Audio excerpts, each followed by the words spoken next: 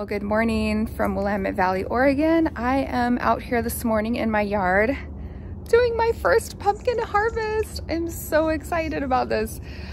I have to tell you, I have not been doing much in my garden except just watering because the air quality here in Oregon, at least where I'm at, has been unsafe to breathe because of all the wildfires. So honestly, like, I've been keeping everything watered, but it's early in the morning and I really need to get out here and get some stuff harvested. So my squash is going crazy, the pumpkins needed harvested. So let me turn the camera around and show you what I've got so far from my pumpkin harvest and then what is still to come for my pumpkin patch.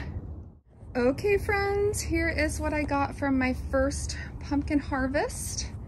So I've got 5 orange, nice sized carvable pumpkins and 4 of the cute little decorative stripy pumpkins. I will grab the seed packets and show you exactly what kinds of pumpkins. I believe I planted probably like 5 or 6 different kinds this year. So let me show you over here. The reason I harvested today is because I have several more that are working on growing. And because the ones I harvested today are orange, that is my cue that they are ready to harvest. And that way these plants can send more energy. I left this one because you can see it's just a little bit green down there. That way the plants can send more energy to more flowers, which you can see they're flowering every morning. Check this out. This is, see that tendril back there that's just along these planter boxes, which I never got planted up with the rest of my strawberries. But these pumpkins are just going for it. They are still blooming. They're still, the pollinators are still all over them. They're relatively healthy looking. I have noticed some squash beetles or squash bugs on them. Let's see if I can find one. But, and I have sprayed a little bit of, see them down here? Those guys. Real bad guys. I've sprayed with a little bit of like natural, just insecticidal soap, nothing chemical, to try to alleviate that. But I still think like all this green growth I'm getting, I think what I've kind of been doing is cutting back some of the yellowing leaves and, you know, making room for fresh growth. And there still are some pumpkins that are doing their thing here and gonna be getting bigger and ripening up. So that is why oh, there's one more right there. That's why I went ahead and cut the ones that were ripe today to sort of give more energy to, you know, let the plant give more energy to these ones that are still producing and growing. Look at this one. He's just hanging out. Well, hi there. So let me grab my seed packets and I'll show you exactly what varieties of pumpkins I sowed this year. All right, so I'm in my greenhouse and here are what I have as far as the different varieties I sowed. This one's from Territorial Seed Company. Actually, a couple of these are from Territorial. So looking at the pictures, these ones are the little like white and orange stripy ones, I'm pretty sure. Was this one, Little Pumpkin Mon F1. Honestly, I couldn't tell you which of these 3 packets. Well, I don't think I got any that were that shape. Maybe those are the ones that are just coming on now, are more like flat like that, but I definitely got some like taller ones. These ones, I don't see any that are that color. This said the fairy tale, and I liked the color of it, but honestly, I don't see any in my harvest that, or even in the ones that are growing, that are that particular color. So I don't think these did much for me, but I think the rest of these 4 did pretty well. And yeah, it was kind of an ambitious plant for such a small garden bed anyway, but I'm happy with, you know, the harvest that I did get so far and all the things that I have yet to come. Super exciting. Next up on my to-do list is to harvest some of my squash. I have like a lot of squash that needs harvested and then a bunch of tomatoes and some green beans. God, I got so much to harvest, but I just wanted to show you what we're dealing with here in Willamette Valley, Oregon, as far as the air quality. I'm gonna flip the camera around and I'll show you my mountain. Usually the sky is clear and blue. let me show you what it looks like currently. So this is what we're dealing with. I know it's kind of hard to see, but there is like this haze in the air, like especially in the mornings it's okay, but by the afternoon it is so bad. And like all my patio furniture, everything is just covered in ash. It's just terrible. It just sucks that, sorry, my patio's kind of a mess, but it just sucks that there's these wildfires, I feel like every summer now, in my area.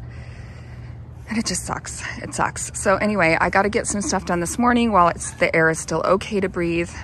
Can you guys see the sky? I mean, it's just haze, you know? Anyway, it's unfortunate, but I got to get some stuff done while I can still be out here, because the rest of the day we have literally been like hiding inside because no one can go outside and breathe the air because it's unsafe to breathe. So my plants don't seem to mind though. I mean, this dahlia seems pretty happy about the whole situation. Anyway, let's get harvesting the rest of this stuff today.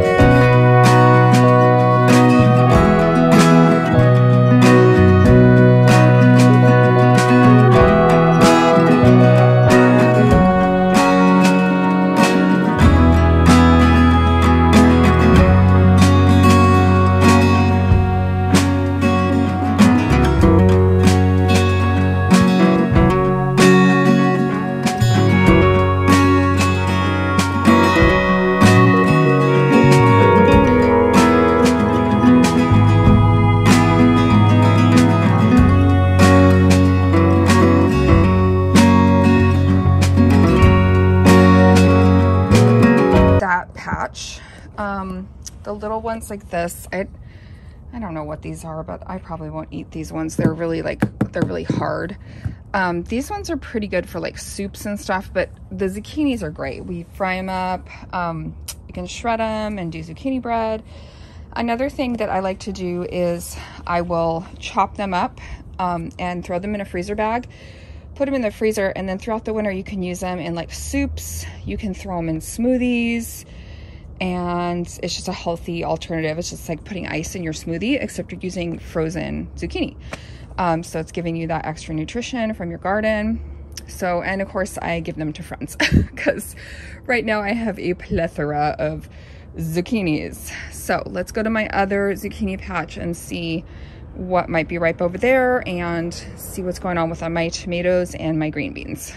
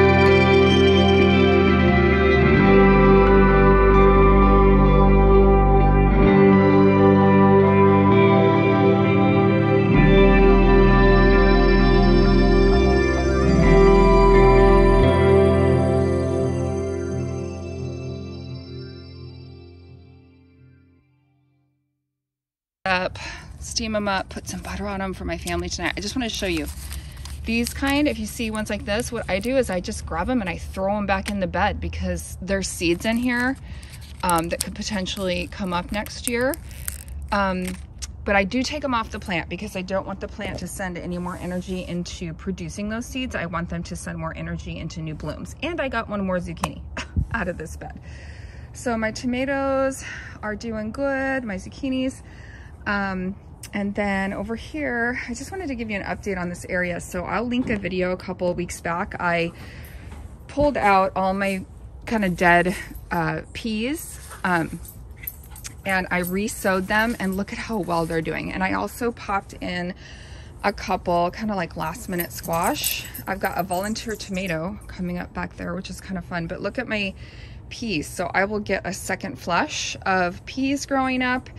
And then I've got some I think it's butternut or acorn squash here, something I didn't have room for in my other garden beds, and they have just completely like taken off. And then of course the green beans are doing really well and they're super happy and they're producing. So yeah.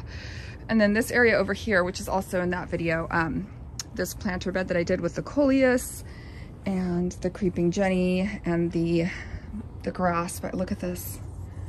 It's so beautiful. I love it so much. So I will link that video down below where I sort of did some stuff in this area so that you can check out just in a couple weeks the progress and the growth that happens when you know, utilize the space that you have and grow some stuff. So it's really exciting. All right, well, that's gonna be it for my video today. Thanks for hanging out with me while I harvested my first fall harvest. It's such a time of abundance in my garden, and I'm so grateful that I have this, you know, small yard that I can enjoy growing food for my family. I feel so blessed.